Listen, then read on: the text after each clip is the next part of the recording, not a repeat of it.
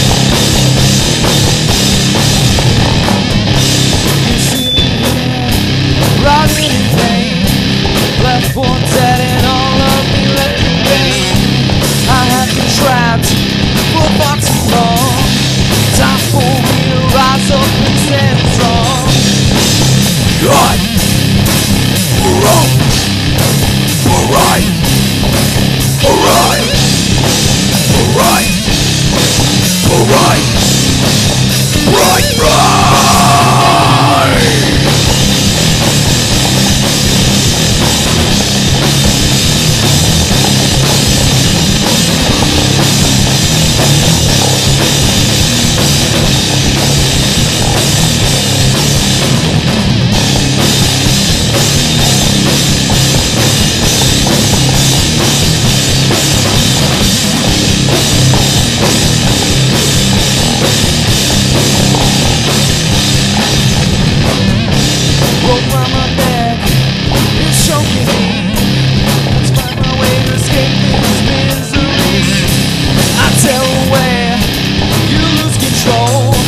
No choice now, watch me break the mold.